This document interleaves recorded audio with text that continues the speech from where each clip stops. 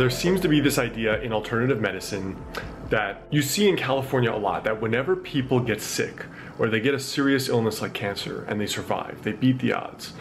For some reason, you always tend to hear things like fasting is what did it, or green juice is what did it, or more often some extreme dietary change is what did it.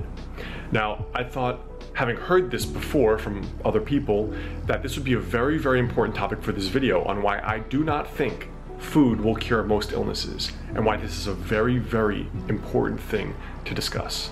Hey guys, Dr. Heyne, Doctor of Chinese Medicine. Now, a very important question, or a very important statement actually, will follow the question after. Going back thousands of years of Chinese medical history, there's always been a distinction between what is considered food grade medicine and what is considered medical grade medicine. And a very important book that talks about this distinction is called the Shen Nong Ben Cao Jing. This book goes back several thousand years, and it classifies medicinals, if I can say that, into various categories. Now, it breaks them down into three main categories. The first is the upper level medicinals, the second is the middle level medicinals, and the third is the lower level medicinals. Now, these are categorized for a very important reason. Number one, they're categorized based on their strength and the safety. Upper level medicinals have low toxicity. They can be taken for a long time. They don't have a lot of side effects. Lower level medicinals have a strong effect on physiology, meaning they can treat serious illnesses, but they're really not safe to take long term because they can have side effects, and a lot of them have a certain degree of toxicity, but that toxicity, in other words like an alkaloid in the plant, is used to treat an illness. What's very, very important is that we have these three grades, and throughout Chinese medical history, people have mentioned things like this is a food grade medicinal or medical grade, right? But the distinction between what's food grade and what is used as a medicine is very, very important.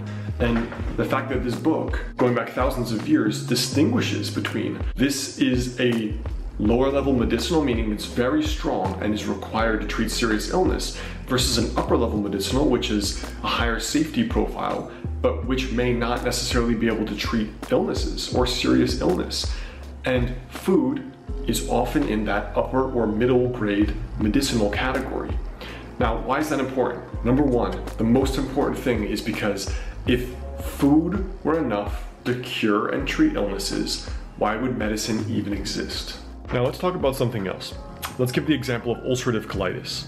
I've seen patients where they are having 10, 15, 20 bloody bowel movements with pus per day, and they can only eat two foods, rice and maybe some kind of meat, like fish or chicken. That's all they can eat.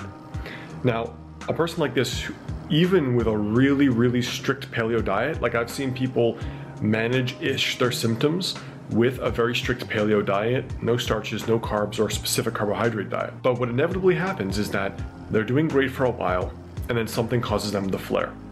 And at that point, food is not strong enough at all to treat that flare. And most often, they'll end up getting prednisone or something like that from their physician to calm the flare, and then they can go back to their food grade therapy.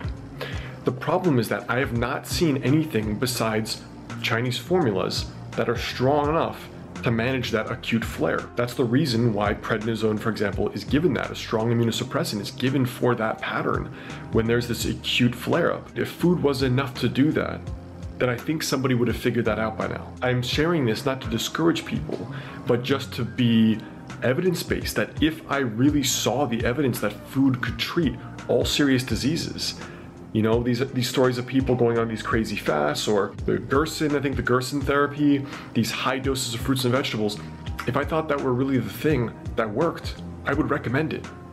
But I don't think that's the thing that worked, because I think that there are, based on thousands of years of evidence and based on the obvious clinical evidence, there are stages and grades of illness, and there are stages and grades of interventions and therapies.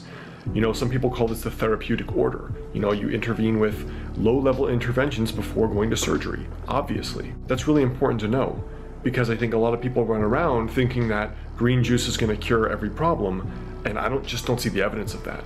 And so it's important, having been a sick person, now multiple times, knowing what it's like, and knowing what it's like to feel disappointed by both conventional medicine and alternative medicine. I think it's really important to be realistic about what is needed to treat serious illnesses. And I think for a lot of them, food is not enough. Maybe for some, maybe even pretty serious diabetes could reverse with You can have good clinical results with diet. All right, you can change those symptoms dramatically for other patterns as well. But I think understanding that some interventions are food grade, some are medical grade, and within Chinese medicine we have formulas that are considered more food grade and herbs that are more food grade versus more medical grade. Only at this stage in depth, this strength formula will treat serious illnesses. So the good news is that I find that Chinese formulas encompass all those areas of the spectrum. Both food grade, you can take a low dosage or more conservative formula over time, let's say for digestive problems, or you can ramp up to something that is very, very strong for an acute ulcerative colitis or an acute autoimmune flare to help manage those symptoms. And it's important to know when to differentiate between the two. And that's because Chinese medicine has always been a primary care form of medicine for thousands of years. Everything from chronic illness to the acute hospital system was Chinese medicine back in the day, whenever that day was. And so there is a very refined and sophisticated way to understand, is this a food grade problem or is this a medical grade problem? And knowing when to use what. So I thought I would share that because, I see living in California for the first time, how often the distinction between what people believe will heal an illness and what really does in my experience is there's often a big rift there. And so I thought I would shoot this video because it's a very interesting distinction in Chinese medicine, food versus medical grade, and a very important distinction in daily life because if you're ill, the only thing that matters is the healing of that illness, right? That's the number one thing. So we have to be realistic about what works. All right, you guys, so that's all I have for you today. Again, I have a free download below this video, which is 5 daily rituals that can help you add years to your life potentially with Chinese medicine. And if you'd like to become a patient of mine locally or online via telemedicine, you can look up the info on my private practice and clinic, the link right below this video to get my phone number and my contact info.